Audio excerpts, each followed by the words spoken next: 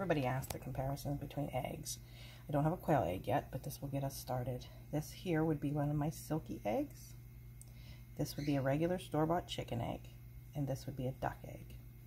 You can kind of see the difference in the egg size. Now I'm going to show you when you put it in the frying pan, the difference when they're in the frying pan. What you get yolk to your whites on your eggs. Okay, they kind of run together a little bit, but this would be your Thelma silkie egg.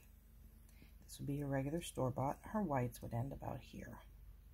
This would be your store-bought egg. Whites aren't much different, nor are the yolks much different. People seem to think silkie eggs, the yolks are going to be teeny tiny compared to the regular store-bought egg, and it's not. Your whites are where your difference is. Then, of course, the duck egg, which is very different, and the whites are, this is all the whites, so you get a lot of whites from those eggs. But there's your comparison of the eggs. These are the ones that people are more questioning between a store-bought egg, a regular chicken egg, and a silkie egg. Your yolks aren't much different.